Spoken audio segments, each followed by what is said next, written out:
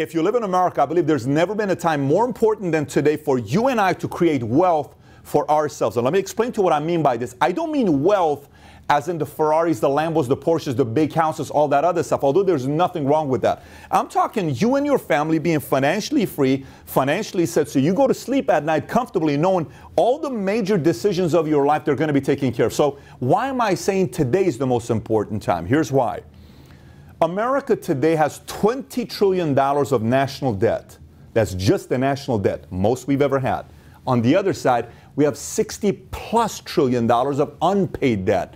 Medicaid, Medicare, Social Security. We have to pay that. And by the way, the only way the government is able to pay those two things is by you and I, our taxpayer money. That's how it goes, which means taxes are eventually going to go up. Today in America, you roughly pay 50 cents per dollar you make. You make 100 grand, you keep 50 cents goes to the government, you keep the other half. I believe today you got to get your income in the next 3 years to $250,000 bare minimum.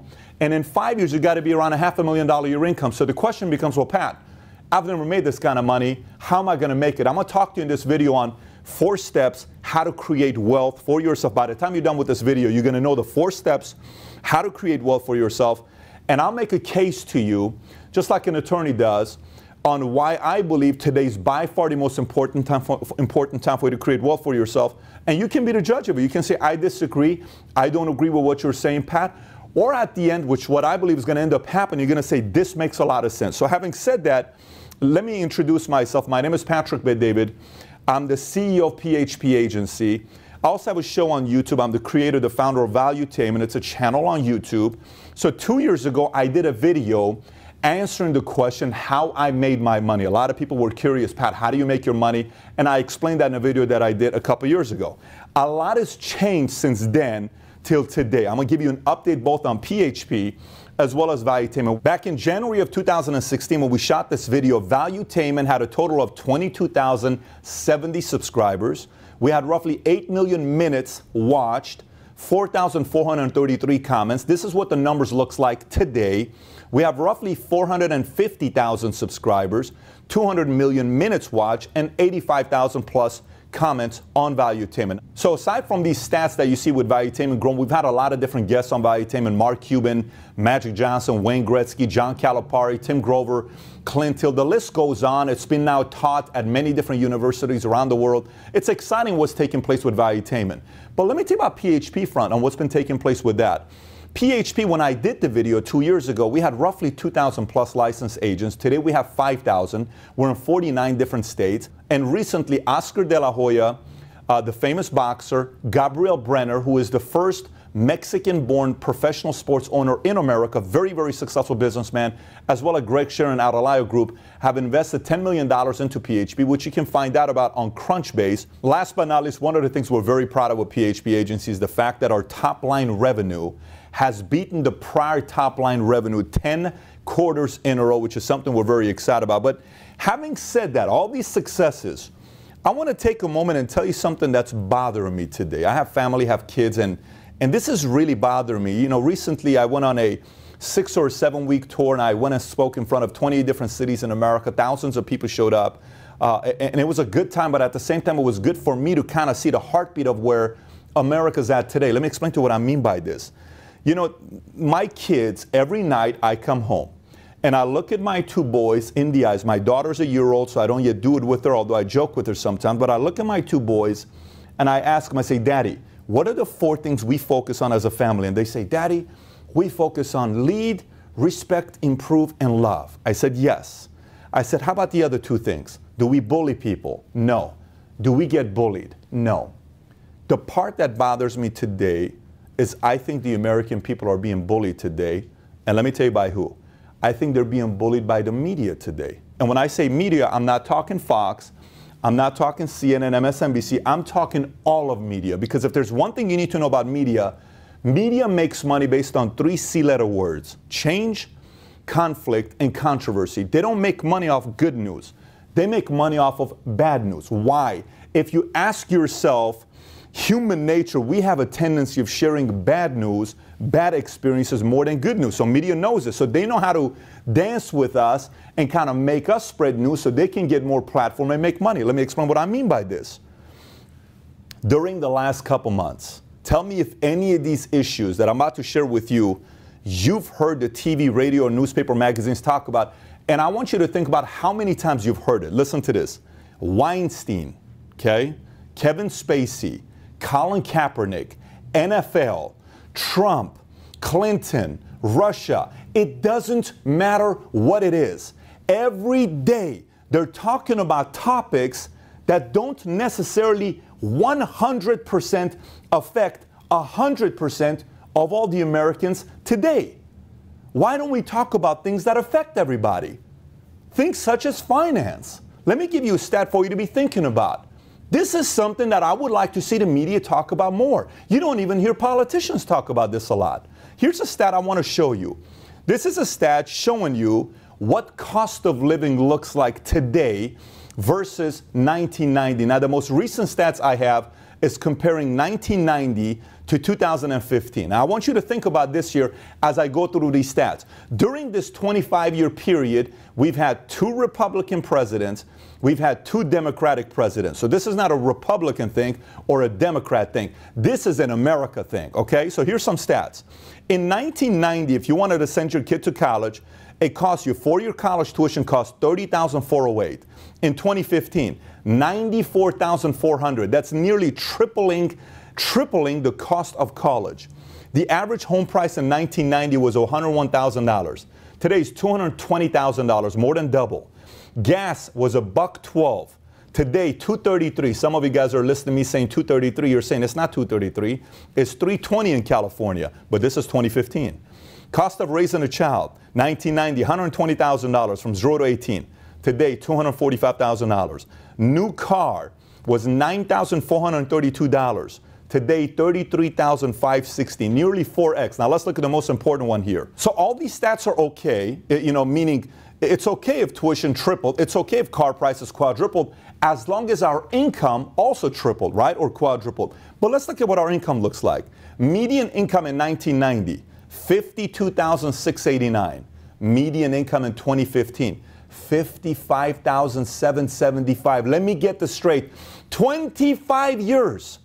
Everything we buy has doubled or tripled, but our income has only gone up 6%. You tell me how this makes any sense. No wonder so many people in America are in debt, and no one on the media is talking about it. We have all these distractions. Russia, Trump, Hillary, Kaepernick, NFL, Weinstein, Spacey. How about we talk about something that affects us? Let me tell you why this bothers me. Here's why it bothers me.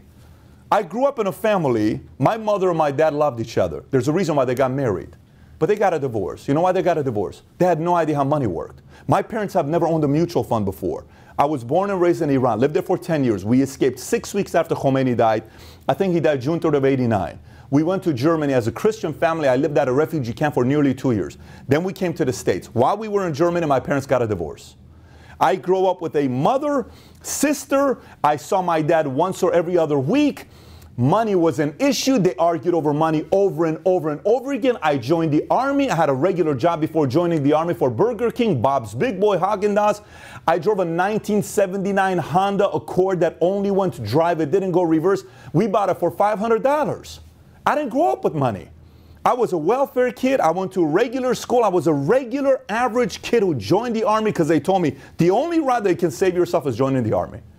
And the entire time while I'm growing up, watch this, the entire time while I'm growing up, maybe you relate to this, all I was fed by everybody around me, including media. Rich people are greedy. Money is the root of all evil. Money is this. Rich people are that. They're selfish. They're this. And eventually one day I had a conversation with my mom. I said, Mom, if rich people are so bad and money is so bad, why is it that that's the only thing you guys argue about and talk about? I'm sick of it. If it's so bad, why do you talk about it so much? Why? I love you, I love my dad, I love my family. Why does this keep happening? And I saw with all my friends. And I said, I'm sorry, I'm sick and tired of buying all these lies. I'm not going to let the media do that to my family. I'm not. And I'm going to make sure anybody that touches me or talks to me, they're going to feel this. You don't have to agree with it, but you're going to feel this. And by the way, I want you to think about it. Your last 10 arguments you had with your spouse, your mom, your dad, your boyfriend, girlfriend, what were they about? What were they about? I don't know you. We don't know each other. What were your last 10 arguments about? Some tells me it was about money. Some tells me it was frustrating. So are all rich people that bad? Because all we hear about is the bad thing rich people do. But I know a lot of poor people that are not doing good things.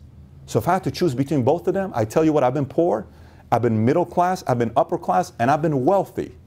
And I've experienced all four of them. And I've seen good and bad in all of them. And what I've learned about money is money simply makes you more of what you are today. If you're giving today, you're going to give when you're making millions. Simple. If you're a bad person today, you're going to be a rich, bad person. That's how simple it is.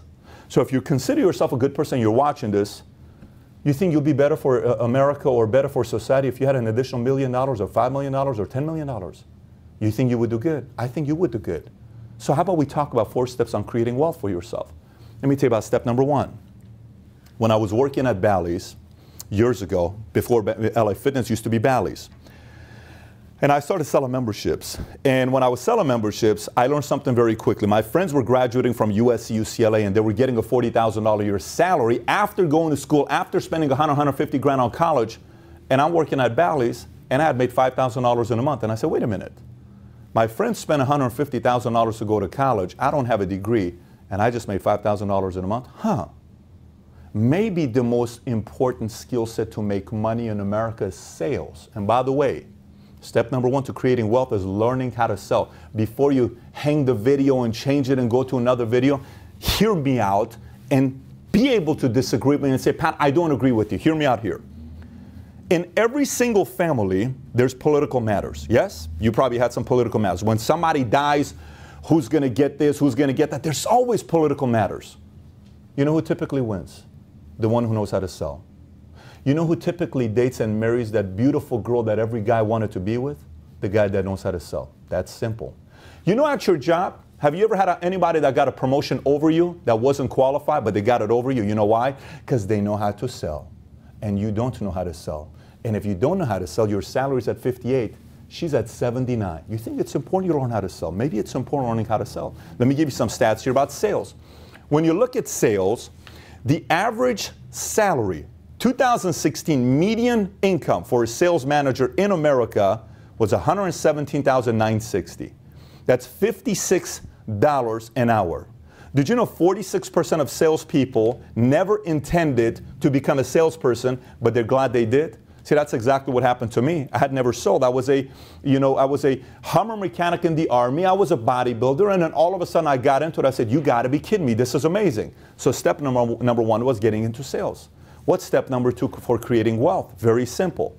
I want you to think about yourself, the wealthiest person you know. I'm not talking Buffett, Bezos, or Gates. I'm talking the wealthiest person you know. Who is that person, right? Can you think about that person? That person you're thinking about today, are they an employee or an entrepreneur? You probably said entrepreneur. If they're an entrepreneur, what makes you think you're going to be wealthy being an employee? Truly. What makes you think you're going to become wealthy being an employee? It's not going to happen.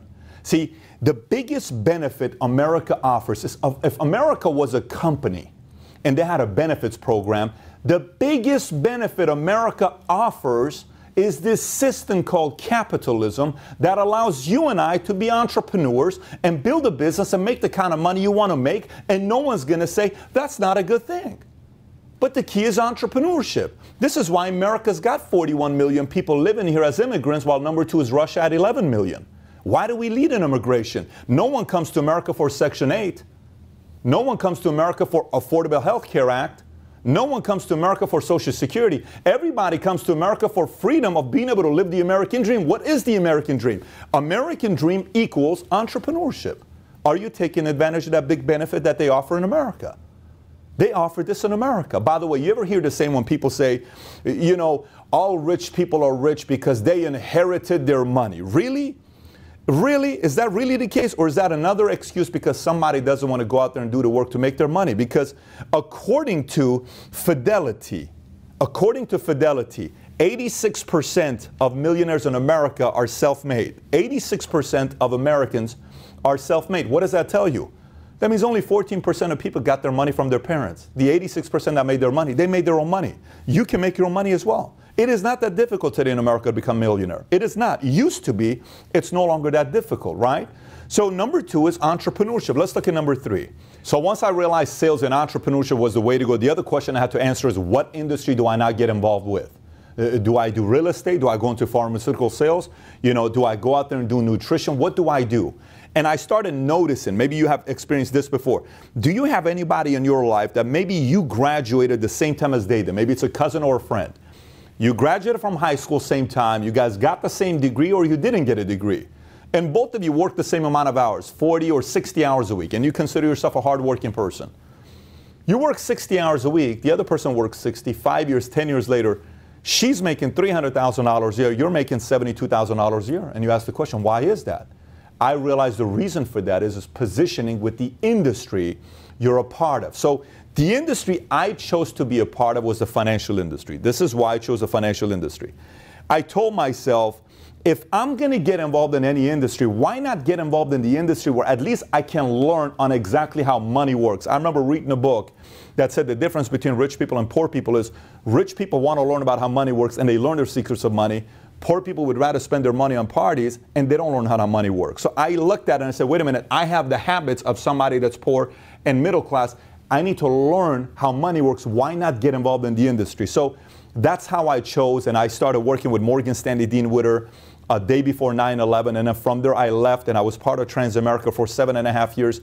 And then we started PHP Agency October of 2009 with 66 agents, which is now roughly over 5,000 licensed agents that we have in 49 states. But why the financial industry? This is what's taking place right now in America today. Which market needs our help? There are 4 generations that all have a different issue they're facing financially. The first one is millennials. 82 million babies that are considered millennials. Now these millennials, this is the biggest generation we've ever had in the history of America, 82 million, 20 to 34. Then we have the Gen X, which are 35 to 49 years old. Then you have the boomers, 50 to 68. Then you have seniors above 65 years old, roughly 40 million of them that we have. The one thing that boomers and seniors have in common is they generally have something in place financially. The reason why they do is because back in the days, we used to believe in something called door-to-door. So somebody would come and knock on the door for a baby boomer or a senior, and eventually, after they knocked on your door so many times and said, I'd like to show you about retirement and insurance, eventually the person would say, okay, come on in here. Then they'd sit down, they'd get an insurance policy in place, and they'd get a retirement plan in place. Because back in the days, we used to do door-to-door, and back in the days, we used to do phone call, cold calling, right? Nowadays, we have the do not call list, and nowadays if you knock on somebody's door, that could be considered trespass. And so the generation that was affected by that was Gen X's and millennials, because when's the last time, if you're watching this, you're a millennial or Gen X, when's the last time somebody knocked on your door to come and show you about money and how it works? It doesn't happen nowadays, right? When's the last time somebody cold called you and said, hey, I'd like to show you about your investments in insurance and annuities? No one's doing that today, right? So these generations have different challenges, but there's 200 million people in America that all need help with finances. The other thing to be thinking about is the following. I think both of us would agree that success of a business has a lot to do with timing. When you think about timing, this is one of the generations that you got to be looking at. Between 1946 and 1964, 76 million babies were born in America. We call these babies baby boomers. And the reason why they were born after 46 is because when war ended, husband came back, hasn't seen wife for the longest time. First thing they're thinking about doing is having dinner. Right after dinner, they're thinking about making babies. America was on fire. We made 76 million babies. Now, you may ask the question and say, what does making babies have to do with business? Everything. Look at the stats here. It's been said, if you can find out what boomers need next, what baby boomers need next, and if you can come out with a product that they need and you're at the beginning stages of it, you work hard, you can create wealth for yourself. Let's look at this timeline together here. Let's say today's 1946, and you and I know that in the next 18 years, 76 million babies are going to be born. If you and I knew that, what are some products we could come out with that newborn babies need? Think about it. If you said baby food and toys, you're right. You think about Gerber and you think about Mattel. These companies came around that time because they knew exactly what was needed next. Let's go into the 50s. Kids are now turning 5 to 7 years old. What do we start attending at this age? School, right? But America didn't have enough schools to facilitate for 76 million kids. So what do we have to build? More schools. What industry thinks the best industry to be a part of in the 50s? If you said construction, you're right. By the way, 48% were built between 1950 to 1969. It's all about timing. If we go into the 60s, these kids are now turning 16 years old. What's the first thing on a 16-year-old mind? They want a car. Now, do they want a station wagon or a sports car? These guys want sports cars. What car do you think came out in the 60s? Whether you said Corvette or Mustang, you are right.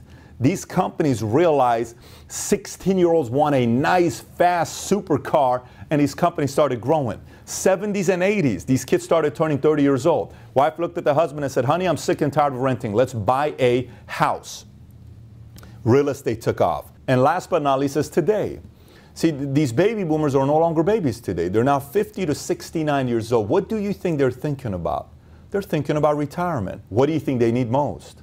They need help with financial advice on what to do with their retirement. You see, Boston College recently said that there's roughly going to be $41 trillion. Let me say it again.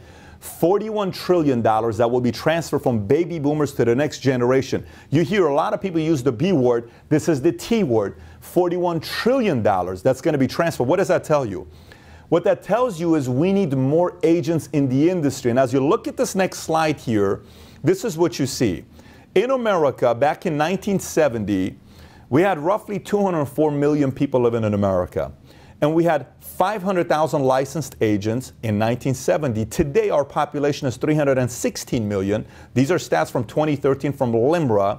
And we have 149,000 licensed agents. Isn't that interesting how the population has increased, but the number of agents has decreased? Let me explain to you what this means.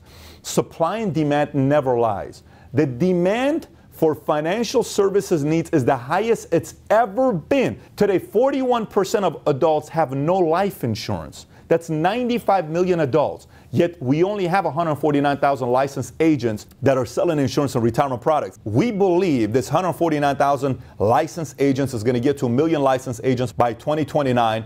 And if I were you, this is why so many people are getting involved in the industry today. Matter of fact, California just changed the law recently that instead of getting a 70% on your test to get your insurance license, today's 60%, and they just passed a law that now you can take the insurance license in Spanish because there is so much need in the Hispanic community that also needs to have life insurance policies in place instead of just focusing on having GoFundMes. I see so many people on Facebook, my friends, I'm from Iran, I'm half Armenian, half Assyrian. I see so many people saying we need a GoFundMe here because someone passed away, the breadwinner passed away. Can you put $200? Can you put $300? So many multicultural communities also have a need for life insurance. This is one way for you to serve your community as well. So let's recap the first 3 steps to creating wealth. Number 1 is sales. Number 2 is entrepreneurship. Number 3 is industry. Number 4 is choosing the right platform. I believe the best platform you can get involved with today in the financial industry, the insurance industry, is PHP Agency. This is why I believe we are by far the best platform to be a part of. Now keep in mind, there's a lot of great competitors out there. We have a lot of respect for them. Many of them are much bigger than us and have a lot more experience than us. But we are the fastest growing financial marketing organization in America today. I'll give you some things to be keeping in mind. So when you look at the marketplace today, what separates us from the industry? The average agent in the industry today is a 59-year-old white male. The average agent in PHP is a 33-year-old Hispanic female. The industry is white and male dominated. We are multicultural, and we have 51% of our recruits that are women. The industry is boring, low energy office environment. We're very captivating, high energy. If you're around us, your energy goes to a whole different level because our culture is that different. Industry is using old marketing tactics. We're using innovative marketing tactics. The industry has quotas. We don't have quotas. Their vesting period takes 2 to 10 years for you to actually own your book of business. With us, you only need to be with us for 12 months, be a field associate to be vested for whatever policies you ever write. The industry wants you to only build a company brand. With us, we like you to build a company brand, and we teach you how to build your own brand on social media. The industry promotes through politics. We simply promote through performance. So that's the one thing that separates with us in the industry. The other thing that separates us, the fact that we are very much focused on technology. I don't think anybody in the marketplace is focused on technology within our industry as much as we are. That's one of the reasons why I brought Thomas Ellsworth, who is our president. Tom's background prior to becoming the president of PHP, he used to be part of Jamdat. Many, many years ago, they made games for phones. They were the first company that made games for phone. You may remember Jamdat Bowling. I remember when Tom talked about how he and his owners, they bought Tetris. If you play the game Tetris, they own Tetris. They eventually sold Jamdat to EA Sports for $680 million. Tom comes from the world of technology. He was the former founder of Premier Digital Publishing that he sold to HarperCollins, and he was a former CEO of GoTV, where they sold that company as well. All of those things makes Tom one of the most experienced people in the marketplace in the world of technology, and he happens to be our president, which we're very, very proud of. You can actually go out there and search him and go look him up on LinkedIn to find out a little bit more about his background. When it comes down to carriers and partners that we have, we're very proud with the partnerships we have. We work with companies such as Foresters, National Life Group, AIG, National Western, Allianz, Lincoln Financial Group, Mutual of Omaha, and many more. Let's talk about the kind of money you can make in this industry. Obviously, you got to keep in mind that the financial industry is a very, very big industry, and there's a reason why all these big financial institutions and life insurance companies have their logos on these skyscrapers in New York, Chicago, downtown LA, because there's a lot of money to be made. The life insurance industry alone employs 5.7 million people in America. So it all depends on how big you want to build this. We have a lot of people that get started with us that part-time, they simply get their insurance license to do this part-time. They get trained, somebody goes out there and helps them out, and you can make anywhere between $1,000, $5,000, even some make $10,000, $20,000 a month part-time. Then there's people that want to become marketing directors, similar to real estate, where you become a broker, you run your own office, you have your own agency. You can make as much money as you want to make with that, $10,000, $50,000. We've even had people make $100,000 in a month. And then you can become a chairman's counsel, which is somebody that has a vision to want to build a national agency. And that kind of income can go into the multi-seven-figure-year income if you do it right. It's a lot more work. It's going to take a lot more effort. But if somebody thinks big enough to want to do that, that life can be there for you to go out there and make that kind of money. Outside of the kind of money you can make with PHP, I want to talk to you about one of the main factors why we're getting so many leaders across the country, matter of fact, around the world, that want PHP to come to their cities and their states, and they want to be leaders representing PHP in their communities. We offer a wealth equity program with step number one is vesting. If you're with us for 12 months, you're a field associate, you're vested. Number two is being able to sell your own agency. So say you're with us for 5, 10 years, 10 years later, your business is generating $2 million of income, and you want to sell that to somebody. Somebody offers you $6 million, $5 million, you want to sell it. You're more than welcome to sell it as long as you meet the guidelines, but you can sell your agency. And last but not least is offering a equity program within the company, which means you're getting shares of the company. And the reason why we did this, we currently have over 30 leaders that own a piece of the company. The reason why we did this is because we wanted our field leaders, yourself, to treat this company in a way that is your own company. I think a lot of times people work for other companies and they may get profit sharing or bonuses, but there's a big difference between that and owning a piece of the company. That's one of the things that we offer to you. So the person that told you about this video, you can actually ask them to send you the compensation video that gets into details. And in that compensation video, I actually explain everything with our compensation video to the T. I won't be doing it in this video. So having said that, the part that we're slightly different in a big way with everybody else is if you work with us and you hang out with us one time, it won't be the last time you do it. You're going to want to do it second time, third time, fourth time, fifth time, because we like to have fun. I mean, we'll do weird things. When I say weird things, we'll run a contest and we'll say, we're going to Dubai. And we'll take you to Dubai and we'll put you at Atlantis, or if you're one of the top performers, we'll put you at Burj Al Arab, the only 7-star hotel in the world, and it's $3,500 a night. And we'll rent a yacht and we'll go in the middle of the water and we'll be doing backflips off a yacht into a 98-degree water while someone's cooking for you and having a cocktail with your wife. We'll do things like this. We'll rent out a massive mansion in Tuscany, Italy, 17 bedrooms, and take you and your spouse there and have a wonderful time while having a full-time chef cooking for us every day. And if you want to learn how to make Italian food, you can also do that.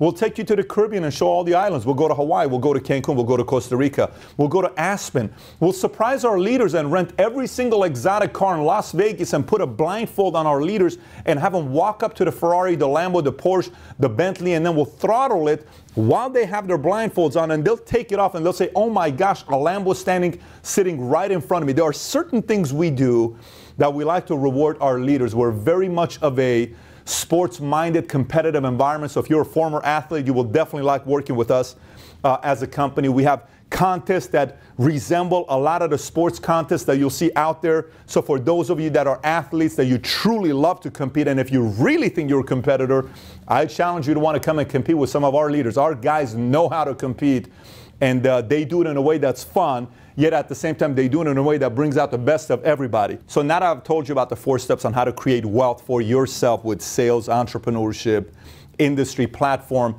I want to kind of tell you what's happened to my life with this industry. You know, when I first got involved in this business, I didn't come from a lot of money myself.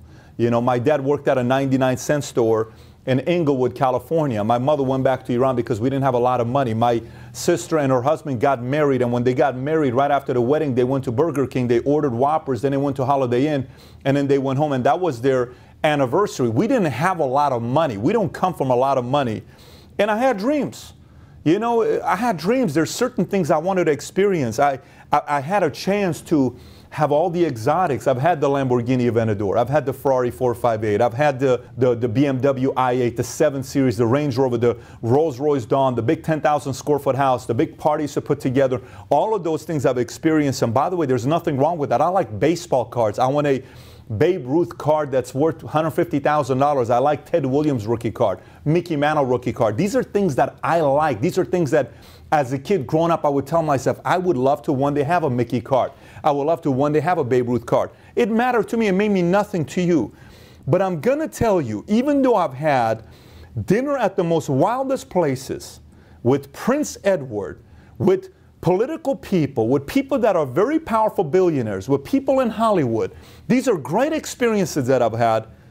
The thing that money's been able to do for me and my family that probably means the most is the following. I remember my dad had one of his heart attacks. My dad's had a lot of heart attacks in his life. He's had 13 heart attacks, 6 angiograms, 6 angioplastics, 3 stents in his heart. But this one heart attack he had that really changed me was at UCLA Medical Center. I went there and I walked upstairs and I saw how he was being treated. It was just regular. My dad had lost 20 or 30 pounds that time. And I look at the man who's been the most powerful man in my life, and he's weak. And it totally messed with my head. It bothered me in a major way. I got upset. My dad's trying to calm me. And I said, Dad, it's okay. I love you. I went in the car downstairs. I was driving a Ford Focus at that time. I sat in the car and I cried straight for 30 minutes.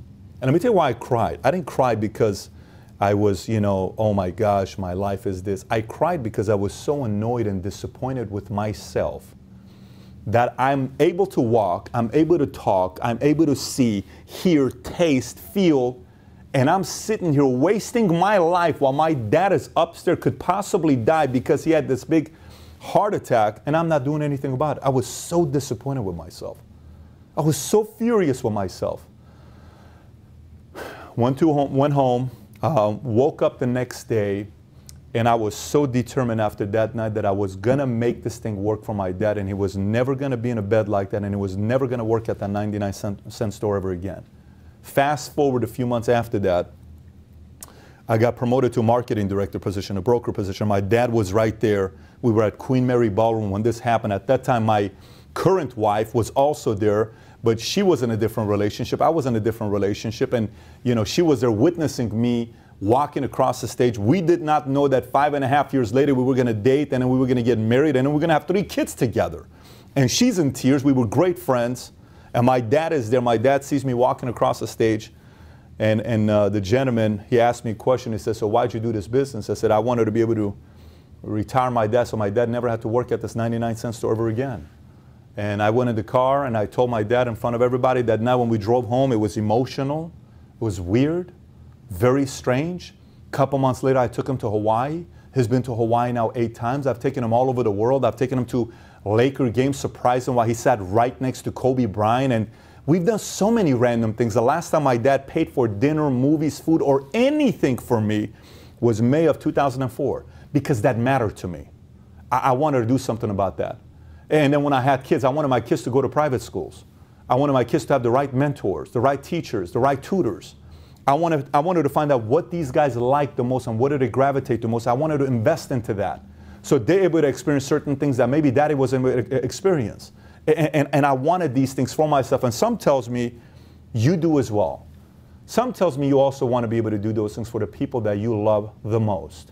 Some tells me privately when you watch movies like Braveheart, when you watch movies like Gladiator, and you see these stories of redemption, while the hero at the end redeems himself, while the hero at the end faces themselves, stops making excuses and justifying all these reasons why they're not winning, and they finally face their fears and they make it happen. And you get emotional, just like I do. I wanted to be there for my family. I think you want to be there for your family as well. I don't know you, we've never met before. But if you're somebody that resonates with anything I told you in this video today, I cannot wait to meet you. I cannot wait to have you be part of our firm.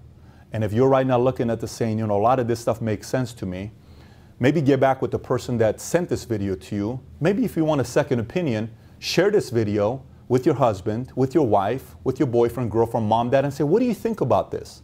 Do you believe any of this stuff? Does any of this stuff make sense? Get a second opinion from somebody. Maybe they're going to tell you, honey, don't do anything with this company. That's okay. We're okay with that. But share it with somebody else to get another opinion about it. Whether you do or not, this is one thing I do know for a fact. Whether we do business together or not, I certainly hope that you realize what is taking place today in America, it is very important for you to become financially free. If you do choose to get involved in the financial industry, my hopes are that you make a decision to run with us here at PHP. So one of these days I get a chance to meet you and we can go out there together, do something that's never, ever been done before, and we're able to witness all of your dreams becoming a reality for the people that matter the most to you. With that being said, thank you so much for watching. Again, I cannot wait to meet you one of these days. Take care, everybody. Bye-bye.